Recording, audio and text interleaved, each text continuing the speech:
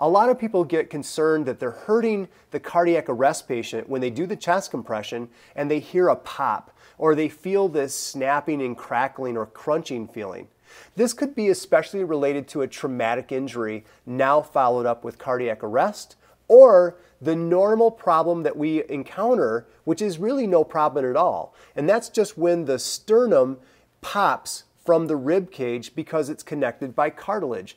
Much like when you crack your neck or when you crack your knuckles, it's releasing that air trapped in that cartilage.